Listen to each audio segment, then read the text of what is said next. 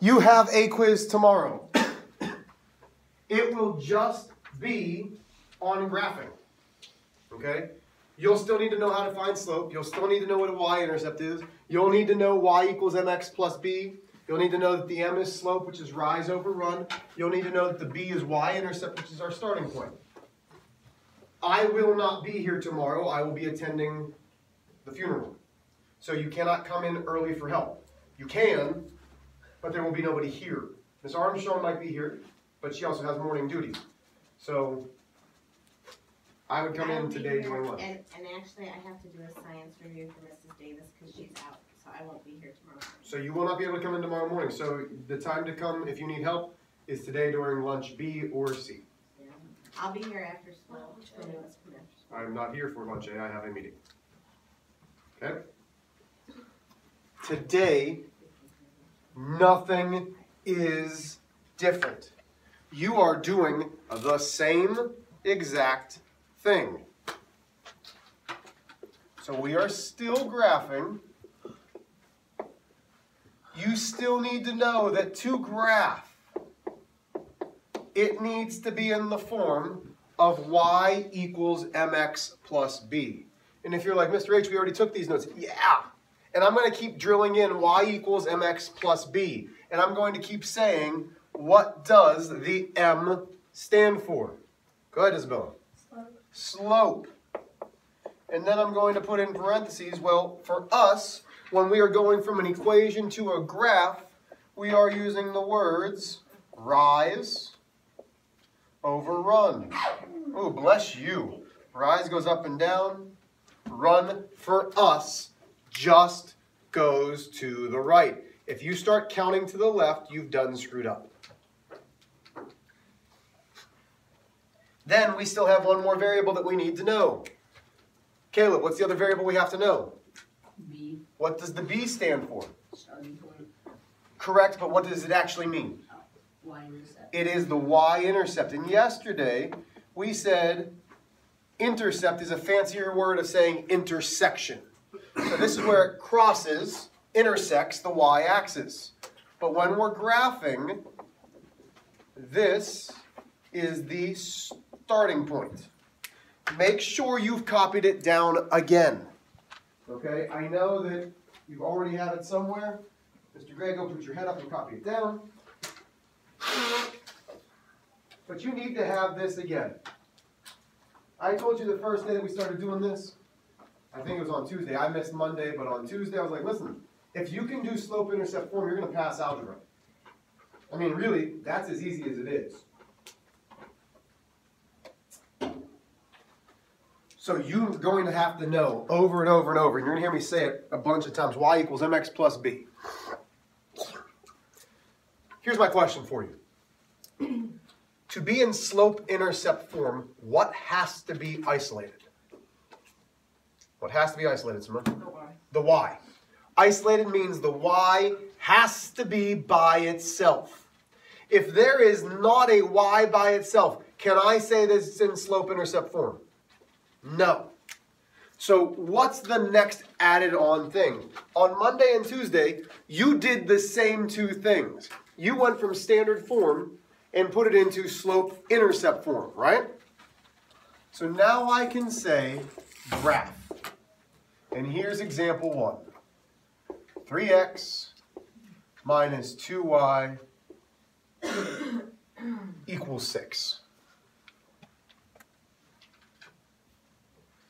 Just copy it down for a second.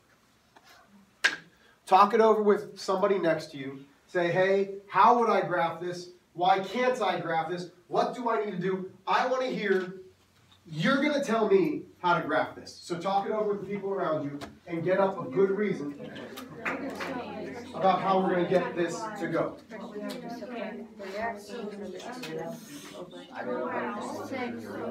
No.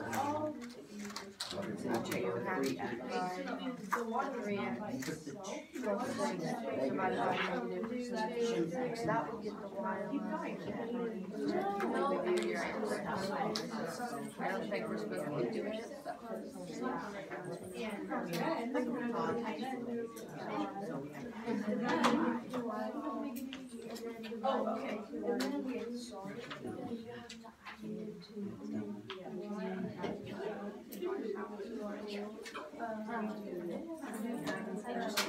Yeah, but. Okay. I'm going to take it one step farther. So pause, eyes on me. I'm going to take it one step farther. I'm going to say that my slope is 3 and my y-intercept is 6. Talk it over. Am I right or wrong? What have I done? Talk it over.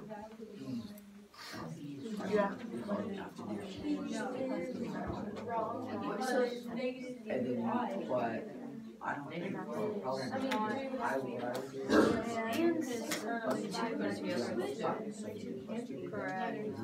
6 becomes an 8. And the y is isolated.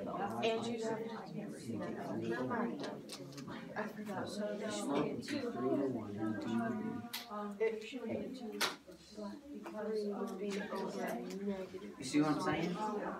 So then you have the y isolated, the b would be, the m would be 3 to 1, and the b would be 8. Okay, here we go. Pause. So, looking at this, and I need hands. I expect, because I heard a lot of great conversation. I mean, really, that was very good. I'm very proud of you. I need hands. Am I right or wrong in saying that M is 3, B is 6? I need a bunch of hands. Simone. Okay, so Simone's, I want to make sure that I understand. The way that I've taught you is saying slope needs to be a what? Fraction. So you're telling me that if I make this 3 over 1, am I good now? Simone, I'm asking you, am I good now? Simone's like, oh man, this is a trick question. I don't like this. Come on, I need some hands. Help me out. Jackson, am I correct now? No. Don't be a punk. Don't tell me no. I might be one of the smartest people ever. Why am I wrong, Jackson? Because you have to isolate the y first. Whoa, stop right there. Wait a minute. Say that again? You have to isolate the y. I have to isolate the y. I don't know what you mean. What do you mean when you say isolate the y? Get the y by itself. Oh, get the y by itself. So, isn't this slope-intercept form? Don't I just say, okay, the number next to the x is my slope, which is what I did. So here's x. My number 3 is my slope. Can't I say that? Oh. Correct me if I'm wrong. I'm trying to understand what you're saying. You're telling me that I can't find my slope until y is by itself. Is that what you're saying? Oh. So, are either of these numbers right? Because why? Because What? YB? Y is not isolated. Oh, y is not isolated. So we can't find our m and b yet. Very good. Okay. So Gracie, I heard you talking us through it.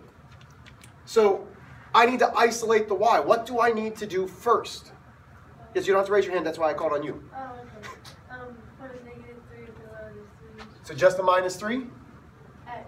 So I'm taking 3x away from this. Carry that over to the 6. So I'm taking 3x away from both sides. And then drop -2y down. Okay, so I'm going to help you out and be a little bit more mathematical. I'm not just dropping it down, but 3x minus 3x is 0. 0 minus 2y is negative 2y. So that's why that comes down. Can I combine 6 and negative 3x? Okay, in which order? -3x plus 6. Oh, so the sign stays with the negative 3, but there is no sign with the 6, which makes it positive. Okay, let's stop there. Okay, B, now what? You add 2y. No, you don't. I don't know. Okay, that's all right. Simone? Divide. Divide by what? Divide by -2. Good. Now, this is where I'm very, very picky. Divide every single term by -2. -2 divided by -2 is positive 1y. -3 divided by -2 is positive. Negative divided by a negative is positive. 3 over 2, put the x next to it. Positive 6 divided by -2 is -3. Okay, Now wait a minute. Y equals mx plus b. Y equals 3/2 x minus 3. Holy moly, wait a minute. Are we in slope-intercept form now? How do I know that I'm in that form? What happened? Isabella, what did we do? The y is isolated. Very good. So now I can write m equals b equals. From this point, go and graph. So you're on your own, graph. I'll get that phone call.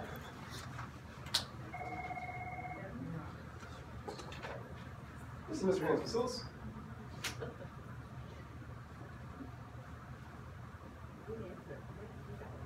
Okay. Thanks. Bye.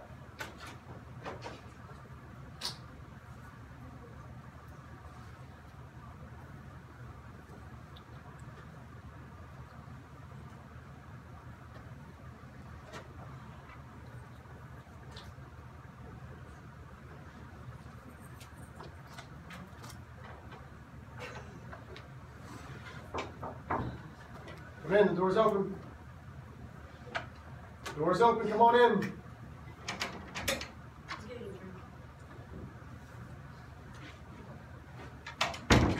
Okay, so we should have this graphed. So, Maya, what is my M? 3/2. There we go. What is my B, Brooklyn? What is it? Not 6. Yeah, we're looking at the slope-intercept form, which is -3. Okay, so now we've got our rulers.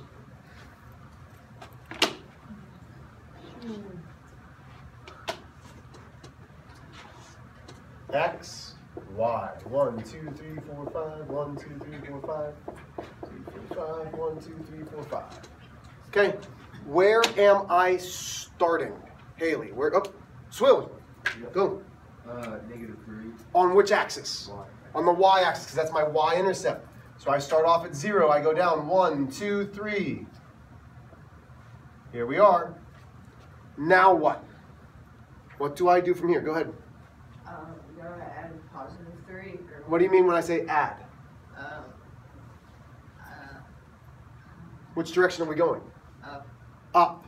So we're going up. 1, 2, 3, and then what? Then we're gonna go right to. Very good. Then we put our point. I don't know how to put it. You don't know how to put what? Like, I don't know how to say it. You just said it fine. That was good. So now I make my line, and we're there. You have to make sure that before you graph, it's in slope-intercept form. So you're going to see 2 things on your quiz tomorrow. 2 things. You're going to see it already in slope-intercept form, and you're going to see it in standard form. If you see it in standard form, get it into slope-intercept. Everybody with me? Yes? Could you just like combine 3 and 2? No. Is that not how it works? No. Okay, so here's another one. Try this on your own. So we've got, let's go 5x minus 5y. Actually, let's take it positive 5y equals, and I like that, equals 0. See if you can get this one. So your first question should be, is it in slope-intercept form? If it is not in slope-intercept form, you need to put it into slope-intercept form.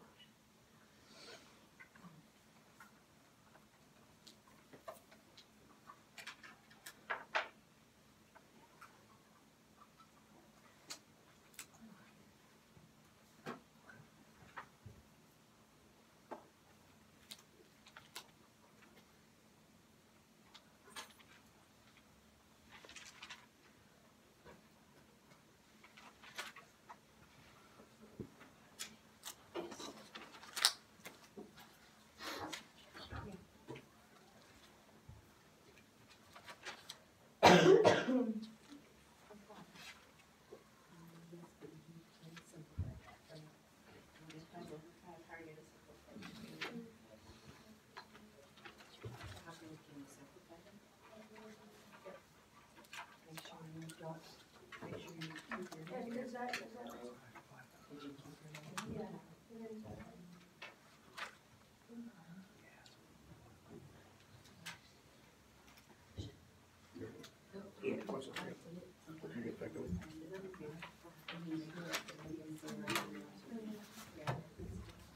seeing a lot of good work here. This wasn't one that was extremely easy.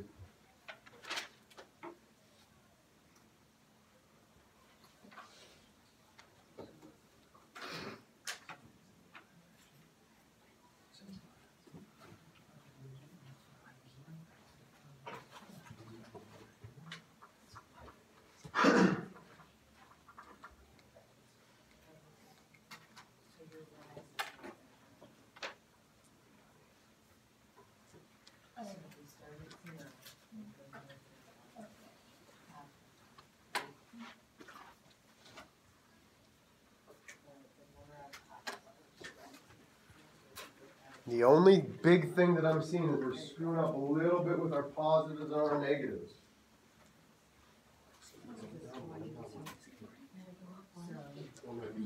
Going down, so that's up and down. Going down. At the bottom of it, tell me you have to do it. It's still up there. Not at the bottom of it. Okay, for the most part, you guys did really, really well. Here's the mistakes that I saw. So, first off, you have to get y isolated. We subtract 5x from both sides. That leaves me with 0. So now I have 5y equals negative 5x plus 0. A lot of you lost the negative 5x. This is where we were screwing up. You have to keep that sign. Divide each individual thing by 5. 5 divided by 5 is 1y. Negative 5 divided by 5 is negative 1 divided by 1x. Plus 0 divided by 5 is 0. So now we are in slope-intercept form. Find your m, find your b every single time. M is negative 1 over 1. B is 0. So we make our graph. X, Y. 1, 2, 3, 4, 5. 1, 2, 3, 4, 5. Okay. If my B is 0, if my y-intercept is 0, we're starting off at the origin. We make a point. Rise over run. It's negative. We go down 1. Run is 1. Run 1 to the right. Your line should be going downhill. Make sure you have the arrowheads on it. Questions, concerns, problemos. So you will have 2 different things on your quiz tomorrow. You will have them given in slope-intercept form. You'll have them given like this, where you have to put them into slope-intercept form. You have got practice for today on putting them into slope-intercept form and graphing.